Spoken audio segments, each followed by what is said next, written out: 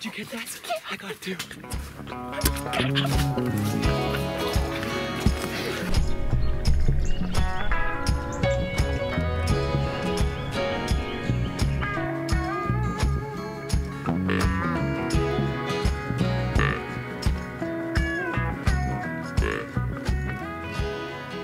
Okay, this Panasonic is in 4K.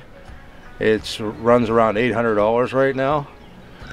It's one of the, I didn't know if I'd like it or not, but I bought it to try it out, and I love it. It's got 25 power zoom on it. Reasons I like it is battery life. You can put it in your, if you're in your tree stand, you can sit there in your tree, and all you have to do is close the door, and when you open it up, it automatically kicks on almost instantly. And then whenever you're done and you want to shut it off, it'll save battery. Just close the door and it shuts down. Lasts for hours like that. It's got a no shake feature. It says it's on right now. And when you manually focus, this is another nice feature about it. You zoom in on whatever you want, and then it has a small knob on the side right here, and you rotate it and until it turns blue. And whenever all these blue dots pop up, then you're focused for whatever distance that is. Wide angle the whole way out. Then your zoom lever is right on the top. Now I just manually focus this on this tree, and if you zoom in to 25 power, that is exactly as clear as you're going to get it. Now the tree line is going to be blurry a little bit out there because it's still in manual. If I take it out of manual, put it in auto, I let it auto focus, and I run that out. Now that tree line is 150 yards, and it automatically focuses right in.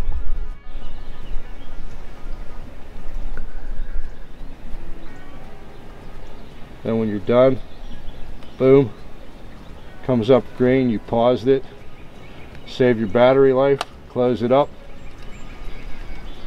shuts down. When you want to use it again, you open it up, instantly comes back on. Now the G50 we did a review on earlier takes 7 seconds to power up. This automatically powers up, and I'm really impressed with the video it takes, the clarity, the color, everything. Another feature, on the G50 we use a mic and we use a shoe to hook it up to the camera. This has been extremely good without a mic hooked up to a shoe, an external mic. The only disadvantage to the whole camera, I mean it's really light too, the only disadvantage to the whole camera is you can't hook up a remote on a tripod. You have to do it manually by hand, and to hit the start button and the photo and the telephoto and the wide angle is so easy right there. I've never had an issue with it. There's your button for your still pictures if you want to go to a still picture. It has a windshield so that it doesn't pick up when it's windy out, it doesn't pick up a noise from the wind. And it comes with this little cover on the end. When you shut it off, that's another thing, when you shut it off, it automatically covers the lens so you don't get dirt on it. You open it up, the lens cover automatically opens, and when you close it, it automatically closes, keeps your lens clean at all times, keeps the dust out. And this focus for manual, you just push the button down and run it up and down. You can do it in a matter of seconds. You just got to watch that once you focus into that, that you don't focus too close at a different distance, because then it'll get blurry on you again. But it does have a shoe adapter for an external mic on it, and it comes with a mount. I just didn't find any reason to need it, because this mic up here works fine.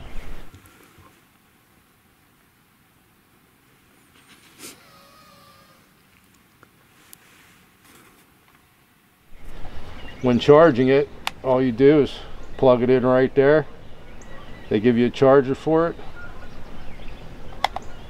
Close it up. Your SD card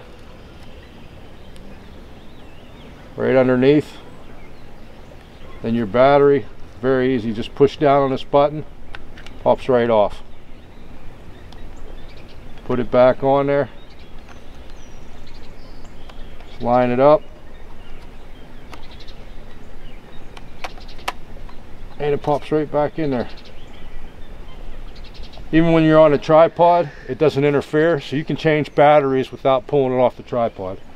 I don't know why it says 25 power zoom on it, but whenever I'm zooming in, it only goes up to 20 power. But it's plenty of zoom for anything you need, especially hunting.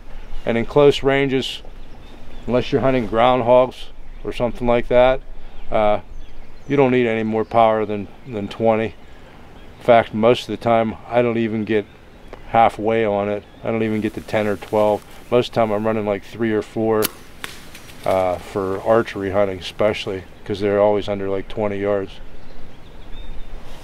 Nice camera for under $1,000, $799 or whatever it was.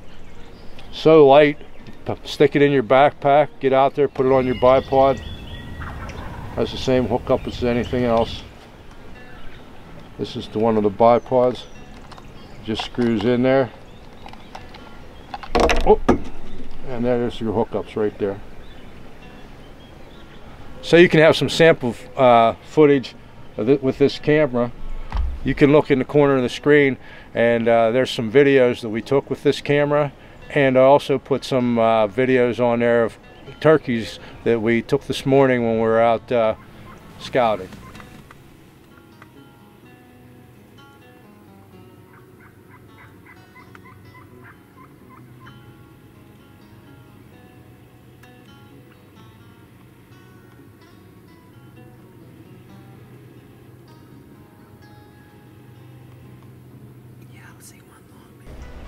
Okay, if you're watching this video, which you are, hopefully this will help you out. I can't think of a better camera to get right now for starting out, under $1,000. The only thing I could see that's really a negative on it is that you can't use a wired remote with it. But it's a great little camera. You can't beat it for the price. It's light. It's not bulky. So battery life is great because you can shut it off and open it up, and it's instant turn on.